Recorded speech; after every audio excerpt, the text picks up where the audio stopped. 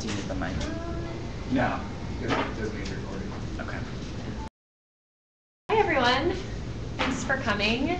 I'm Susan DiCostanza, if you haven't met me before. I'm a staff attorney here at Chicago Volunteer Legal Services, and I wanted to welcome you to our seminar today, for those of you who are here in person as well as for those of you who are online. We have Owen Daniel McCarter here, who is the legal director and staff attorney for the Trans Life Center at Chicago House. And so he's going to give you a little bit more about his background, but we're excited to have him here. Thanks for coming. A couple of things before we get started. I just wanted to let you know that there are some other good seminars coming up. So next month on April 17th, we have a seminar on nursing homes, on residents' rights, on licensing requirements, on long-term care, on the long-term care ombudsman, and also kind of, if you're a GAL, on kind of interacting with that ombudsman. So that should be a good lunchtime seminar on April 17th. As always, you can sign up online on our website. And then in May, and moving forward, we have a series of lunchtime seminars on foreclosure defense and kind of some of the updating you on some of the ways that foreclosure defense has changed over the recent years. So those should be good as well. Have a look and please join us for those.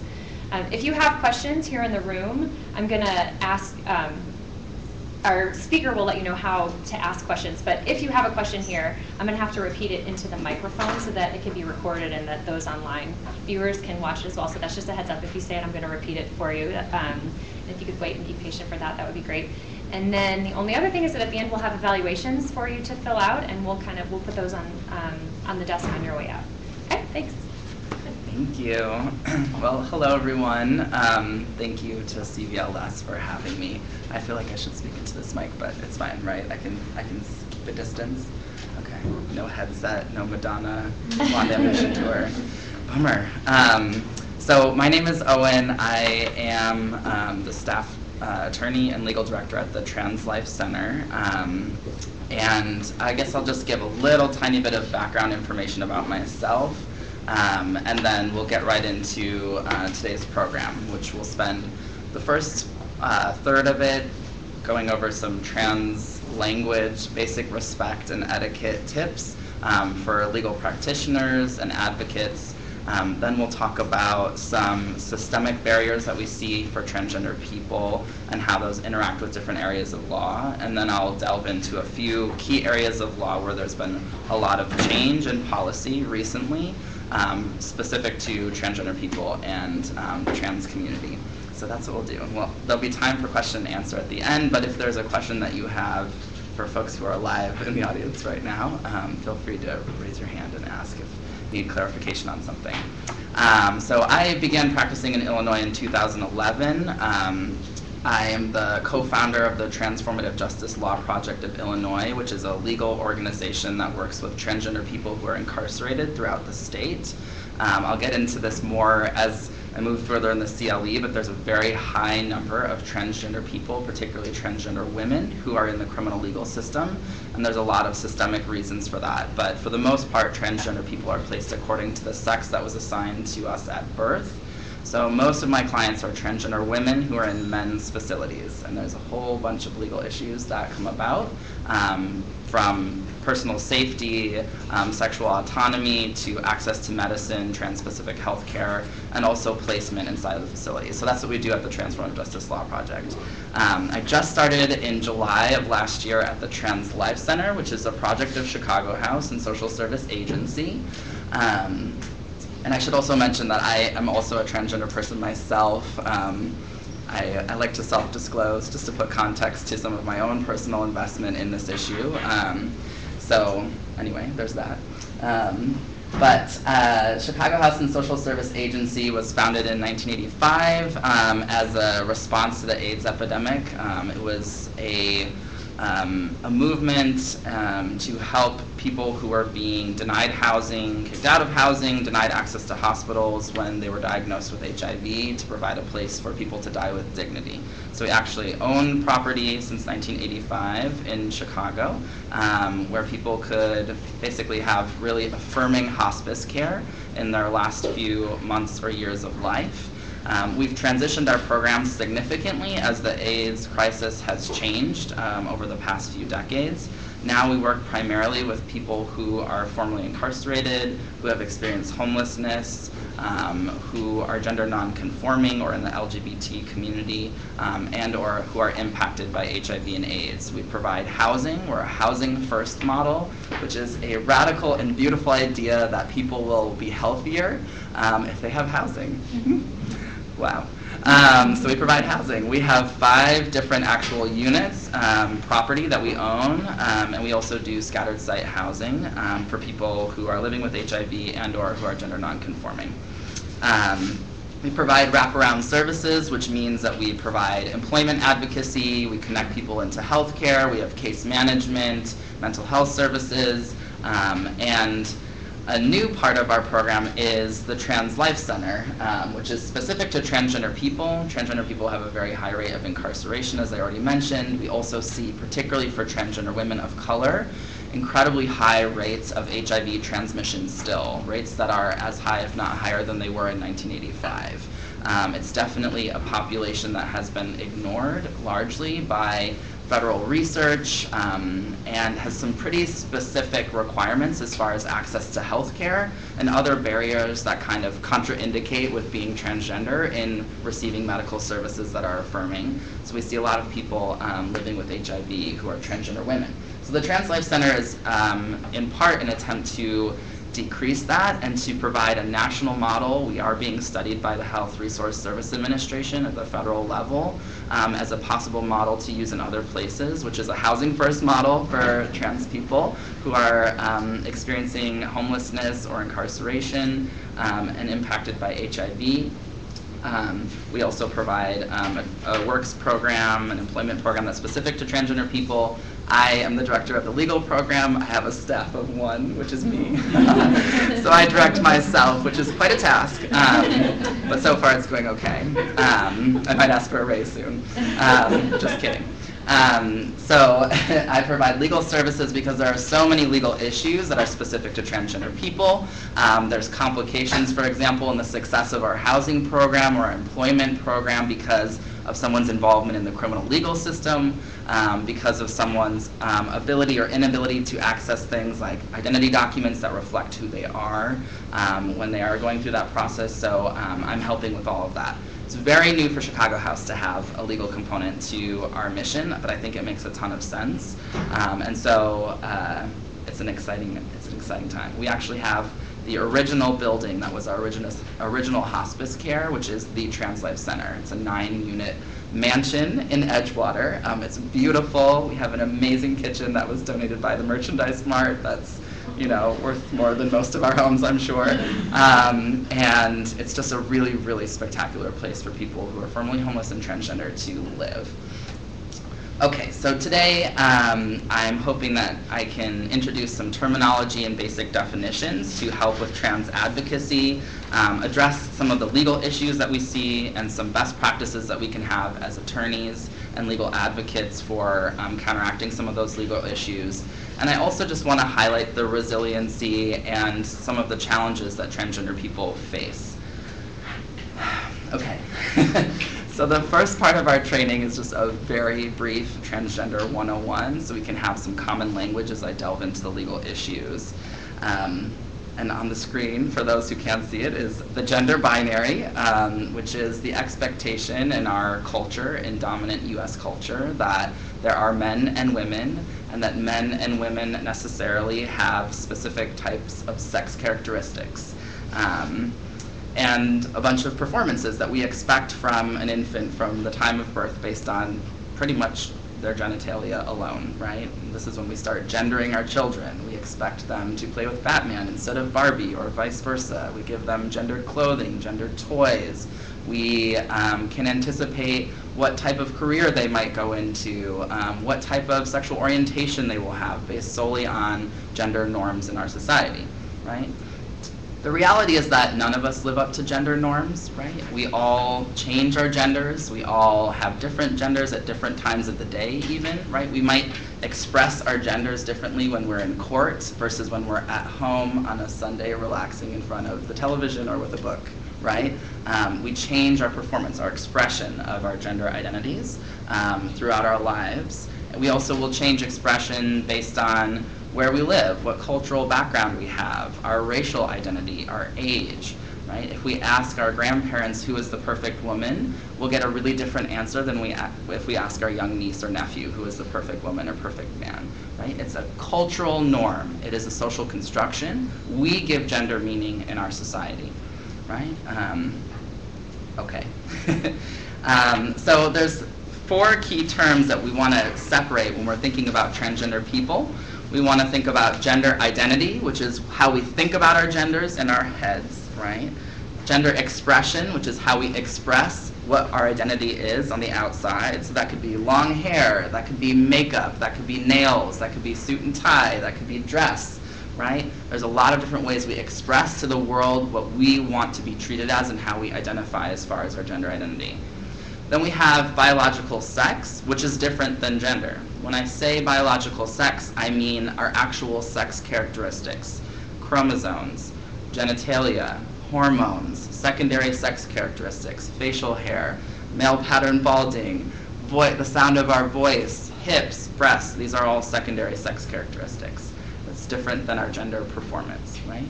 And then sexual orientation, which often gets confused with transgender people because we hear the term LGBT all the time, or GLBT, gay, lesbian, bisexual, transgender. There's a reason why we lump these groups together, because there's often discrimination and bias, social issues that are connected to gender expression, right? Somebody might be targeted as being gay because they are a man who's effeminate, right? That's about gender expression and gender presentation. Or who is a woman who is very masculine in appearance, right? That could be a signifier to society that person is gay or lesbian, but they're not the same. Transgender people, just like non-transgender people, can be gay, lesbian, bisexual, queer, questioning, asexual, pansexual, etc., right? We have sexual orientations as well. What really trips people up is thinking about is sexual orientation about being attracted to certain types of sexes, right, bodies, or is it being attracted to certain types of gender identities, right? Like I'm attracted to masculinity or I'm attracted to femininity. And transgender people really cause us to ask those questions, which is lovely. So a trans person is someone whose sex, gender identity differs from that sex that was assigned to us at birth, right, based on our genitalia. And you'll hear some terms with trans people, such as transition, which could be a period of time when someone is making a transition from one gender identity to another. For some trans people, transition lasts their entire lives. It's a life process. For some people, there's a very clear beginning and end date for their gender transition process. And I'll very briefly kind of outline some transition options that people might pursue. Now, in 2014, you will very frequently hear just the term trans. Instead of transgender, transsexual, all different types of terms we've heard in the past, just to refer to an overarching community of people whose gender expression differs from what was expected of them at the time of their birth, right? So who are these fantastic trans people that I speak of? We can think of a lot of different identities as falling under what I call the transgender umbrella. So if you can think about an umbrella term being trans or transgender, and you can think about a lot of different identities falling under that umbrella, this is what I'm talking about when I say the trans umbrella. One of the probably most commonly known identities is the identity of transsexual, as someone who is changing aspects of their sex characteristics. And remember, sex characteristics are a lot of things: chromosomes, hormones, secondary sex characteristics, genitalia, right? We commonly hear this misnomer of a sex change operation, or the operation, or sex reassignment surgery, as though there was one very special surgery that overnight changes us from Batman into Barbie, right? And tragically, there is no such magical surgery that does this overnight. Right? There's a lot of different sex-changing options that people might pursue, not one type of surgery, and not surgeries alone. For example, if someone were to take hormone therapy, someone who, let's say, was assigned male at birth, who takes estrogen and an androgen blocker to stop testosterone production in the body, that person will have very feminizing effects to their body, like a second puberty almost, if they went through the first one, depending on when they start their hormones, right? So that person will develop softer skin, they may develop breasts, they will have a decrease in the growth of facial hair, or other types of hair on the body, right? A feminizing effect just from the introduction of hormones alone. Similarly, someone who's assigned masculine at birth, right? Someone who's assigned female at birth who takes testosterone is going to go through a male-appearing puberty when they start taking testosterone. Their ovaries will atrophy, they will no longer produce estrogen at the levels they did before, they will grow facial hair, they will have a lower voice, they will produce more muscle in their body than they did before, right? This person might appear to be male just based on hormone therapy alone, no surgeries whatsoever, right? And this is a sex-changing procedure. So that person might identify as a transsexual. Some people will pursue surgical options, and this is what we hear a lot about. This is what the law thinks a lot about, because the law lends on dominant medical ideas about who trans people are in order to validify what our sexes and genders are when they matter, like in family law and our identity documents, etc. Say that part again. The law. The law relies on dominant medical notions of who is transgender when somebody has transitioned their sex, specifically to look to when we can change our gender markers legally, right? And when they're significant, like we have a lot of marriage cases questioning whether or not a marriage is valid in states that do not have same-sex marriage, with the issue of someone who's changed their sex, right? And has had maybe all of their legal documents changed to female, has married a non-trans man, and the question becomes when someone dies intestate, or when we have a medical malpractice challenge, wrongful death case, right, about the standing of that person, whether or not their marriage is valid based on the sex change. And we really see the courts looking to what medical providers determine is a completed sex change, right? So we have a bunch of different types of surgeries. There's not just one. And there's not just one type of genital surgery, which is usually what we think of when we think of a sex change operation. There's a lot of different types. People will have surgeries on their faces, on their Adam's apples, on their chests, on their hips. People will add and remove hair from their bodies, right? We see a lot of different types of surgeries in trans communities. You should know that these surgeries are largely excluded from health insurance coverage. I challenge you, if you are insured, to look at your health insurance policy.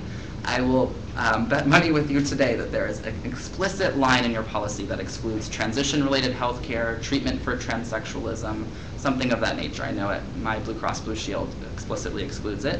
Our state Medicaid statute also explicitly excludes treatment for transsexualism, which means that for people who want these surgeries, and not all trans people want surgeries, but for people who want these surgeries, it can be very hard to actually get them because they're quite expensive, they're not covered by health insurance, they're not covered by public Medicaid and Medicare policies, and so people are often paying out of pocket. And by quite expensive, I mean to the tune of $17,000 to $35,000, depending on what type of surgery you want.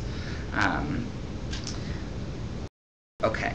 So another term that you'll hear under the transgender umbrella is the term gender identity disorder or gender dysphoria. Some of the cases that I provided in the CLE materials today make reference to these two terms. These are actual mental health diagnoses from the Diagnostic and Statistical Manual of Mental Disorders. Gender identity disorder comes from the DSM-3 and 4. And gender dysphoria is from the DSM-5, which was just recently released a few months ago. This is the Diagnostic and Statistical Manual by the American Psychological Association. So it is, in fact, considered a mental disorder to be transgender, which was added into the DSM in 1980, right after homosexuality was removed from the DSM as a mental disorder, which it was. So you'll hear these two terms a lot. Most trans people really reject the idea that being transgender is a mental disorder. We feel like this is transphobia on the part of the Psychological Association. And yet, it is one of the ways that we get courts to legitimize our existence as trans people. So one of the cases I included in the CLE materials is the Fields versus Smith case. That is a very recent 2011 Seventh Circuit decision that found that Wisconsin transgender prisoners had the right to hormone treatment as treatment for gender identity disorder, which under the 8th Amendment the court determined was a serious medical need. that required treatment, right? So we have this, kind of validity, right, or legitimizing of trans experience through the lens of a psychological disorder. So we have a lot of case law. We've established a lot of precedent that actually holds up this disorder as being a real thing in our community. Some very savvy trans people have tried to use this disorder using disability law. And so we, therefore, as people who have a mental disability, require accommodations for that disability. Unfortunately, being transgender is also written out of the American Disabilities Act. But some state disability protections do cover transgender people, like the New York State disability law, for example. Another term that you'll hear under the transgender umbrella is the term cross-dresser or transvestite, you might have heard. Transvestite is not a term that transgender people often use in community. It's also in the DSM. It's called transvestite fetishism, which is another mental disorder. But the more preferred term is the term cross-dresser. So this might be someone who is performing another gender, maybe for pageantry, maybe on the weekends in competitions. RuPaul's Drag Race is a great example of what we mean by cross-dressing. People who might identify with the sex assigned to them at birth, but perform the other gender occasionally. Someone who's a cross-dresser will have very different experiences at work, with their medical provider, in obtaining identity documents that reflect who they are, than someone who is actually transitioning their gender identity to a different gender full-time, or is changing aspects of their sex characteristics full-time. That's going to impact their job, their housing, everything else, right? So they fall under this umbrella because we're changing our performance of our gender identities, but they have very, very different experiences. And if we add a racial lens, if we add class lens to that, we can see the experiences really vary amongst different trans people in this community. Another term that you'll hear under the transgender umbrella is the term gender queer or gender non-conforming. This is someone who maybe doesn't identify with that strict binary, that pink and blue, those pink and blue babies that we saw at the beginning. Someone who identifies as another gender.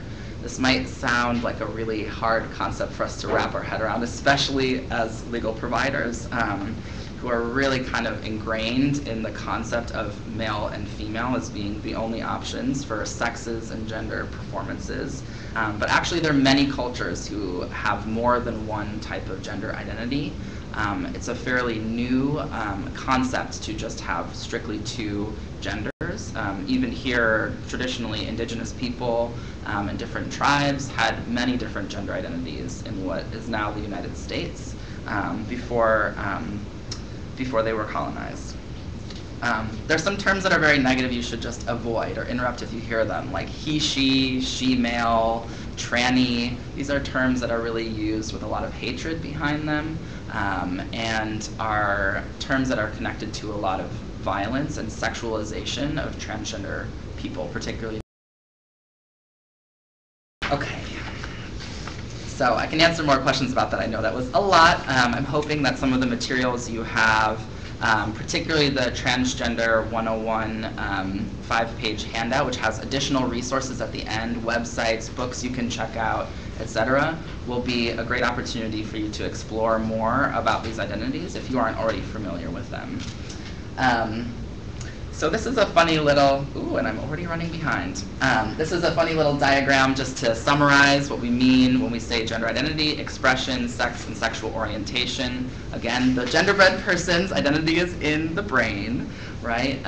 Their expression is on their body, their orientation is who they love, who they're attracted to, and their sex here, unfortunately, it's focused on the genital region, but sex is chromosomes, hormones, genitalia, secondary sex characteristics. Okay. One more thing I want to add before switching more into the advocacy, best practices, and law section of the training is just the term cis, which is receiving a lot of popularity these days. Cis is a term that's derived from Latin and from chemistry, actually. Cis, which means on the same side as. You'll hear cis being used to refer to people who are not transgender, right? Someone who's, for example, using this slide, right? Someone who was assigned male at birth identifies with masculinity and has a masculine gender expression. That would be a cisgendered person, right? And the reason why this term is gaining popularity is it takes some of the attention off of trans people, right? That we have men and women, we have trans men and trans women. Instead, we can kind of assert that all people make decisions about our gender identities, not just trans people, right? And some people decide that they feel comfortable with the gender that was assigned to them at birth, right? They feel comfortable on the same side as what was expected of them. So we can think about cisgendered people as being non-trans people, transgender people as being trans people. Okay, so some very brief action steps to create a culture of inclusion as advocates. Things that we can do and don't do. We can add gender identity protections to our agency or firm's discrimination policy. We can make sure that we have referral lists, we have resources around trans services, understanding that there are specific needs, medical needs, legal needs, housing needs, employment advocacy needs that a trans person might need. Having those materials available can show a trans person that you are a great ally. Hiring trans people, we're everywhere, right? We're lawyers, we're judges, we're paralegals, we're not just clients, right? So making sure that you include transgender people in the workplace is important. Creating welcoming waiting rooms, meeting rooms, etc. There's a lot of tips on how to do that I can get into more later. Understanding how systems are connected to one another, which I'll get into in the next slide. Understanding how transphobia is really something that's pervasive. It's in a variety of institutions, not just our legal institutions, and understanding how kind of upsetting, humiliating, dehumanizing that can be for a trans person, and thinking about ways that you can get to know the community, update your forms, etc., to kind of counteract some of that. Having a training for your staff is an excellent way to also counteract transphobia. Thinking about trans-inclusive health insurance, if you do work for an agency or a firm that provides health insurance. Thinking about bathroom accessibility, gender-neutral bathrooms or bathrooms that are open to all different types of gender expressions. And interrupting transphobia in court and in your theory of the case, which I'll get into more. Ignoring someone's trans identity, I mostly do criminal defense work, identity document work, criminal record sealing, is always tied into the case, right? Always. And not understanding that is really doing your client a disservice, to not understand the nuances of how transphobia impacts their legal situation. Okay, I'm going to skip through this because you have these printed materials and I'm already running behind. But these are some do's and don'ts, some things to make note of. Two things that I will highlight as I skip through is just to try very hard to affirm someone's gender identity. Particularly someone who might be low income, who doesn't have access to gender affirming health care. That person might have different access to what we in trans community call passing. You might hear this term. So passing as your gender identity. For example, I'm often told that I pass as a man, right? I was assigned female at birth. All of my identity documents still say female, but I'm often told that I pass as a man. That's what we mean in trans community by passing. Passing as a non-transgender person. Passing will afford a transgender person a lot of safety, right? Not being ridiculed every time you're on the train, not being asked if you're in the right place when you try to use the bathroom, actual real problems of physical violence, sexual violence that we see against transgender people. Passing protects people from that, and often trans people will want to pass. That's one of their goals, is to just be seen as their gender identity. So particularly for folks who don't have access to medical resources that might aid them in passing, it can be very important for an advocate to affirm their gender identity, right? Be sure that you're using someone's preferred pronouns. He and she are popular examples when you're talking about someone. You can ask your client, how do you like to be referred to, right? What pronoun should I use for you when I'm in court? What pronoun would you like me to use for you when I'm filing this petition for partial custody on your behalf, right? Is there anything I can do to help that process, to make it a little more comfortable for you? These are great questions to ask a client. And also, if someone hasn't had their legal name changed, it can be great to have a preferred name process. I know as attorneys it's often really necessary to know someone's legal name with the exact correct spelling in certain types of cases particularly, but that doesn't mean that you need to refer to that person by that name when you're having a one-on-one meeting with them, when you're calling them to schedule an appointment. right? And so asking someone what their preferred name is can be another great way to show someone that you're a trans ally. Okay, so the need. Why do we see so many transgender people in the criminal legal system? Why do we see so many transgender people with high rates of HIV transmission? Why do we see so many transgender people living in poverty? And particularly for free legal services, right, you're going to see a lot of transgender people as soon as you make your programming trans accessible, right? When trans people know that they will be affirmed in a space, you bet your bottom dollar trans people have a lot of legal issues that they will need help with, right?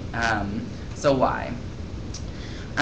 We know that transgender people are disproportionately likely to experience violence at home, in the street, in healthcare settings, that transgender people are 4 times as likely as non-trans people to be living in poverty, 4 times as likely.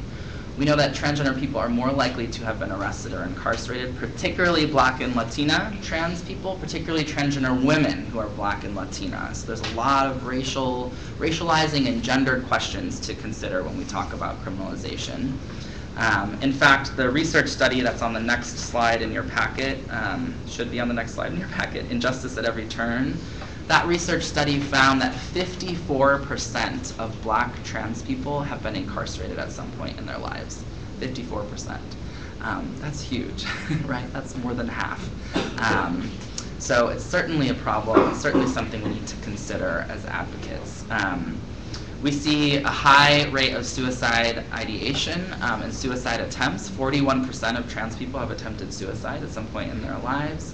And we see higher rates of HIV transmission, right? 9 times the rate for transgender women of non-transgender women. The question is why? I like to really think systemically. I think particularly as attorneys who are working with poor people, we have to think systemically about how poverty happens and how it impacts someone's access to different institutions. You have a synopsis of the Injustice at Every Turn report in your materials. The full report is available online through the National Center for Transgender Equality website. I encourage you to read it over. It's the first national study of its kind of trans people's experiences with different institutions.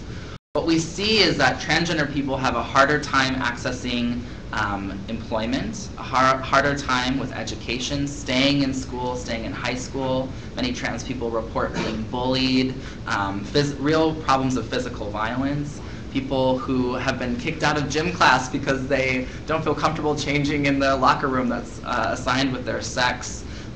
People who live in jurisdictions that outright do not have any discrimination protections at all in any of these institutions, which is still almost 1/3 of people living in the United States have no protections for gender identity-based discrimination. Fortunately, in Illinois, we have protection at the Illinois state level in the Human Rights Act. We have protection in Cook County, in the Cook County Human Rights Ordinance, and in the Chicago Human Rights Ordinance. So we are just one of the most protected jurisdictions in the country as far as transgender discrimination. Does that mean it doesn't happen? No. Discrimination laws have not entirely solved the problem of discrimination, and we know that as practitioners. But it is certainly a step in the right direction for people to have more protection here. We know that access to medicine is harder. Many transgender people report being flat out denied health care, even non-transgender specific health care, like hormones, surgical care, that type of thing. But just imagine a transgender man, someone who's assigned female at birth, who identifies as a man, appears as a man, going to get gynecological care, right? And the experience of that. The experience of practitioners who have never seen a trans man before, right? We hear of people literally being kicked out of services, denied flat out. Or health insurance companies denying treatment that is medically necessary because someone is transgender. So we hear a lot of reports of people who are assigned male at birth, but who identify as women, who are denied prostate exams or treatment for prostate cancer because their gender markers say female, and our health insurance systems do not cover prostate exams for females. Go figure.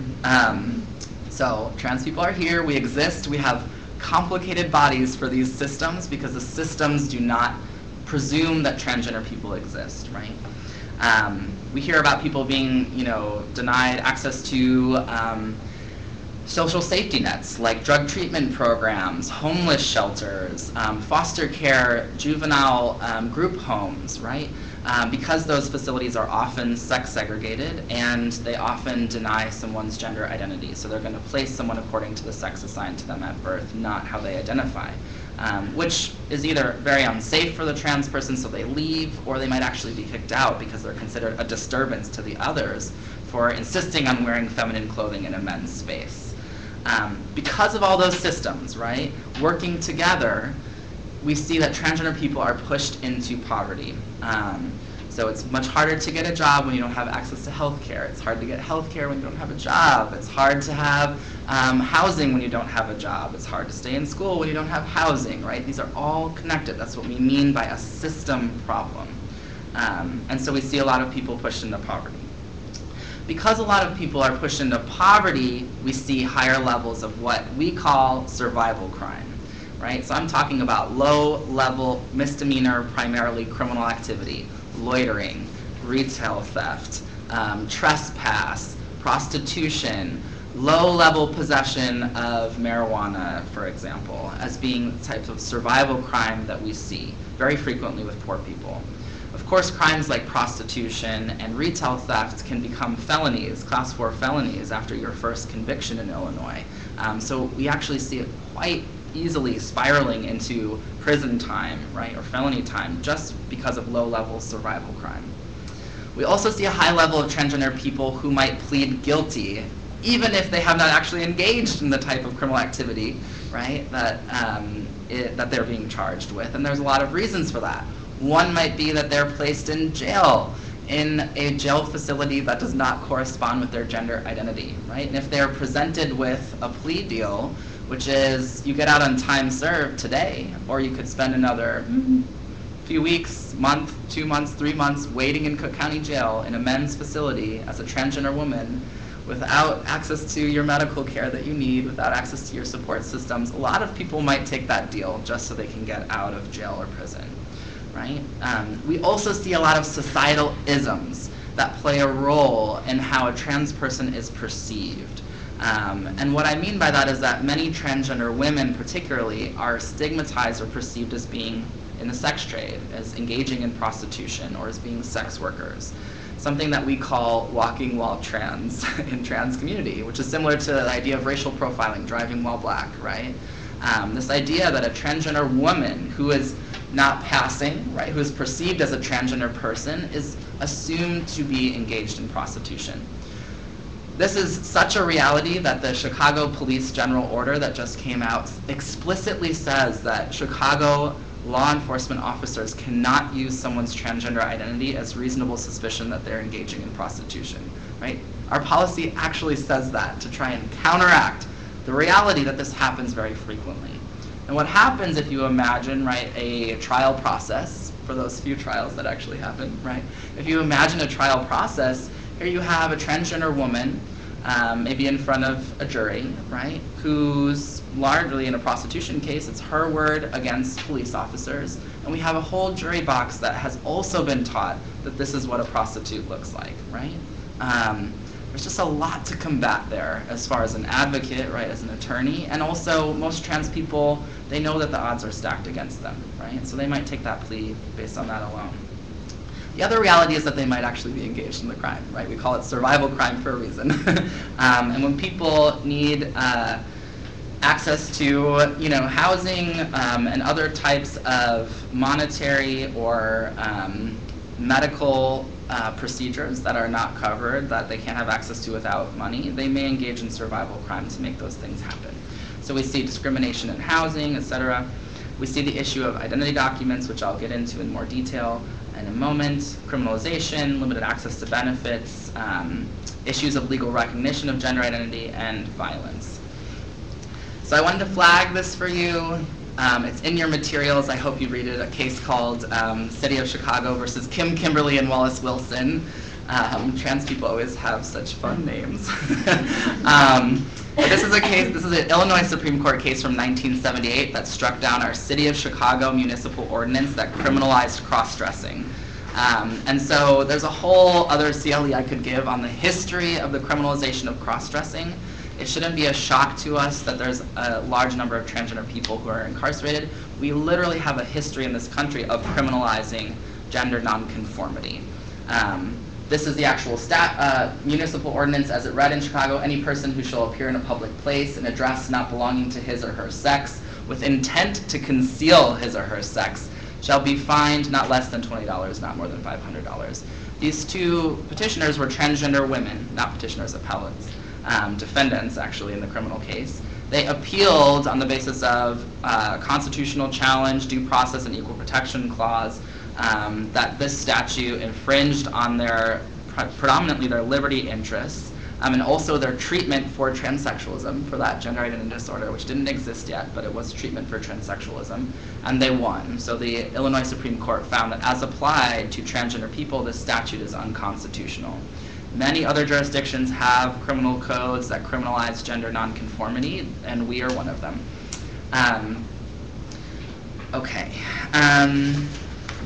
A very brief overview of some legal issues, right? We're seeing a big sweeping change to the issue of healthcare coverage. The Affordable Care Act, Section 1557, has a non-discrimination clause that says that insurance providers cannot discriminate in treatment on the basis of any protected discrimination in Title VII, Title IX, Title XI, which the Office of Civil Rights has interpreted to include transgender people. We have kind of shaky case law on that, actually. I would say we have bad case law on that, especially in the Seventh Circuit. But the Office of Civil Rights has interpreted that it should include transgender people. With a new executive administration, we'll see if that interpretation stands. But what that means is that a trans person could not be denied health care that's provided to someone else. So the example of the OBGYN care or prostate exam, if that's being provided to any person, you cannot be denied that type of care under the ACA solely because you're transgender. We see a ton of issues in family law that really attach to whether or not someone's gender identity is recognized legally. And so I mentioned some of the marriage cases. Those are involving child custody. They're involving intestacy laws. One of the cases that I provided in the CLE materials, in remarriage of Simmons, that's an Illinois appellate court case from 2005 where a transgender man's male identity was denied. His marriage was invalidated. He became a legal stranger to his child, who he had adopted through the Illinois Artificial Insemination Act, contingent on his marriage being valid to his spouse. So when the court invalidated his marriage, he became literally a legal stranger to his child. That's still good case law, and it's a law that really, it's a decision that really shows us some of the fear, I think, on the part of lawmakers, both judges and the legislature alike, in blurring the lines of what it means to be male and female, right? So as we approach same-sex marriage, we're going to find that issues of whether or not someone is male or female for the purpose of marriage in Illinois will matter less, but I think this case still resonates as far as how we're identifying what someone's legal gender is. And I'm going to get into that in a little bit more detail. Discrimination, again, there's a discrimination chart in your CLE materials that outlines the municipal ordinances, the Illinois Human Rights Act, and of course Title VII. Title VII, again, we have very shaky case law on this. The Seventh Circuit in a case Ulane versus Eastern Airlines held verbatim that transgender people are not included under the term sex. It was not intended to include transsexuals. So we have bad case law, but we have the EEOC currently enforcing Title VII as though it does include transgender discrimination. Again, prisoners' rights, there's more materials in your CLE on that, and I've included a copy of that Fields decision that I referenced earlier, the Wisconsin case, stemming from the Wisconsin Inmate Sex Change Prevention Act, which was found unconstitutional. It'll be interesting for you to read that, I'm sure. And then in the immigration context, we have kind of two areas of immigration law that we see a lot of trans movement in. One is the issue of asylum, and since 1999, we have actually included transgender people as a protected identity on the basis of persecution for asylum law. The actual case is called INS, back when we had the INS, versus Hernandez-Montiel. I did not include it, unfortunately, but you can look it up. And the category is a gay man with female sexual identity, which I've never heard a trans person identify that way, but that's what we have as far as what we need to show for asylum purposes. We also see some questions about family-based petitions. Again, this comes back to what someone's legal gender is and whether or not their marriage is recognized by the federal government for the purposes of family-based preference. What we see is that for marriages that happen in the United States, deference is going to be given to the state that issues birth certificate and the state that issued the marriage license about whether or not that is a valid marriage. So the federal government has really deferred to the states. Of course, this is changing as the Defense of Marriage Act is being chipped away at, and it's still an area of law that's developing. There's some great cases on that, though. One is Enri Lovo Lara, if you're interested in the issue. Okay. So very briefly, I'm just going to run through a couple of areas of law that could be helpful for you if you're working with transgender people. One of the biggest ones is the name change. People who are transgender often want to change their legal names, particularly if their first name is a highly gendered name, like David or Mary, right? These are names that it's going to make it hard for someone to get employment, housing, et cetera, and have their gender identity be respected if they have highly gendered given names. So the name change process in Illinois is fairly simple. This is Cook County specific, what's on the screen right now. I don't know if people are in other counties, but you should check with your clerk because there are some nuances to how the procedure works in different counties. But here, the statute, which I've also included in your materials, requires 6 months of residency in the state of Illinois. You have to be 18 or older to petition on your own. But you can petition either with parental consent, or if the parents are not consenting, there is a best interest of the child analysis for people who are under 18, which is spelled out in the statute. Probably the biggest barrier for the clients that I work with is the criminal bar. So you can see from the statute that there is a 10-year bar for any felony to change your name in the state of Illinois. And that 10 years starts ticking from the date of the termination of your disposition. So when your probation or parole ends, you have to wait 10 years from that date to change your name in Illinois, unless you've been convicted of something that requires registry on the sex offender registry or an identity theft crime, and then you can never change your name in Illinois. It is a permanent, absolute permanent bar. So remember, I was just talking about criminalization, right, and how charges like prostitution, retail theft can very quickly become felonies if you are convicted of more than one in the state of Illinois. So this is a huge barrier for transgender people. It's actually something that I'm in the process of figuring out how to challenge. If you're interested in talking with me more about that offline, I would love to chat with you about some of my ideas for how we can challenge the statute.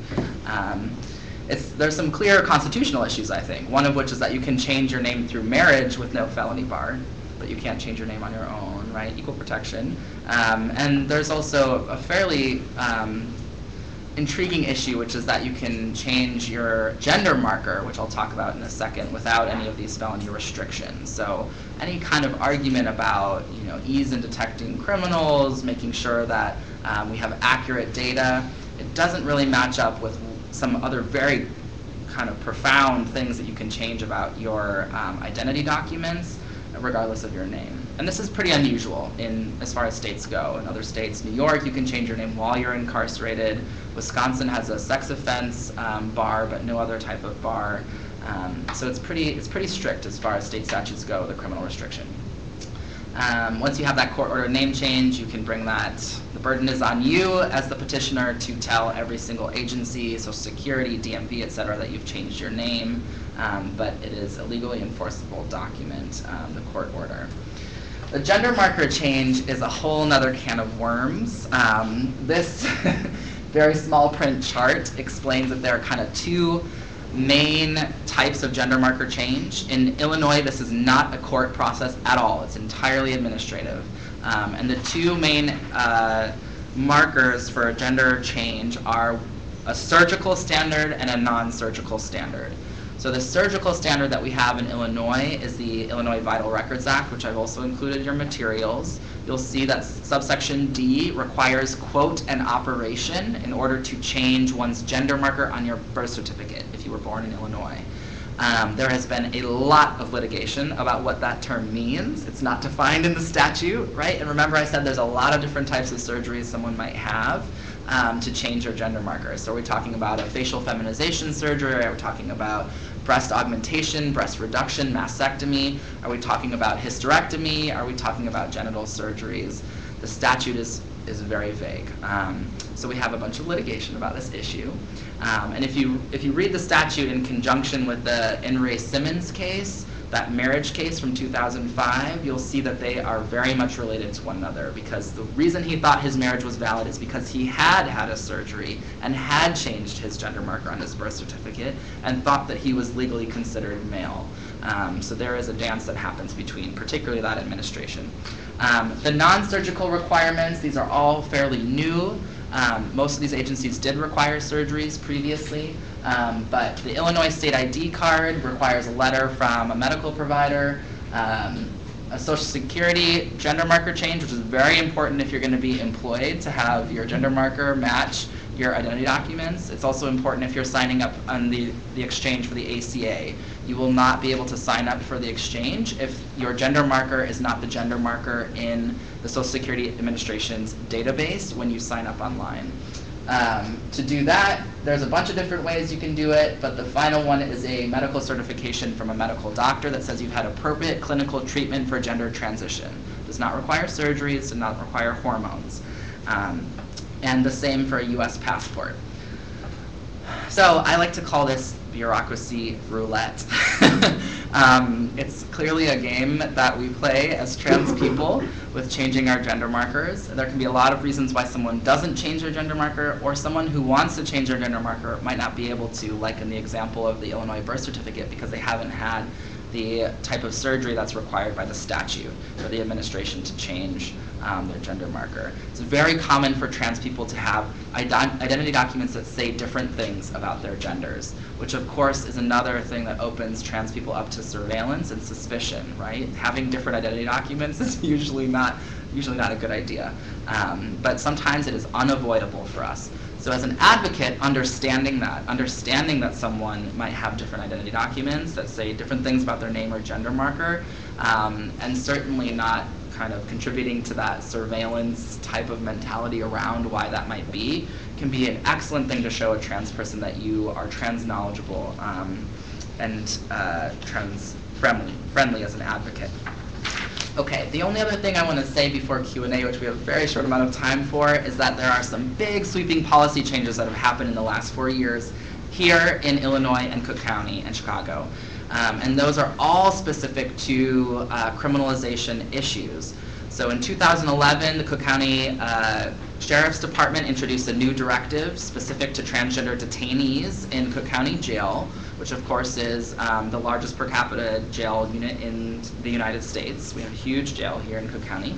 So I included that in your CLE materials to read.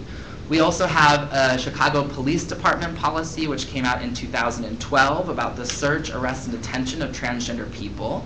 And this is where we see that there can be no reasonable suspicion that someone is engaged in prostitution just because they're transgender. That language comes from there, but it also directs the police department how to refer to a transgender person, where a transgender person should be housed, which is central detention at 17th and State in Chicago. So they're not going to be housed with men or women, but in an isolated unit of trans people. And who should search that person, the gender of the officer that should search that person. And then finally, the Illinois Department of Corrections has released a revised directive. They did have a directive as long back as 2003 about transgender detainees, but 2013, May of 2013 marked a new directive that completely replaces the old directive that establishes a gender identity committee, which is what the Sheriff's Department did as well, which is a committee of people who decide where it will be safe for someone to be housed, what types of medical care can that person have, can they get back on their hormones, their feminizing hormones, even though they're in a men's facility, can they have access to a bra, even though they're in a men's facility where that would otherwise be contraband, right? Some questions like that are determined by a committee, so I included all of those so you can look at them. We're actually moving very quickly as far as states go, state correctional departments go, with changing policies and addressing this legal issue for trans people.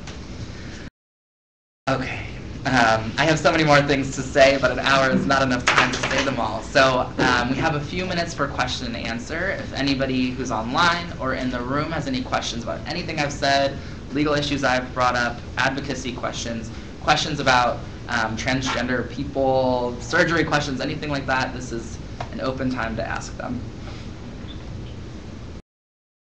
I have a question Yes. with pronouns from cis to trans. Yeah. How do you speak about people that are in the middle? I don't know.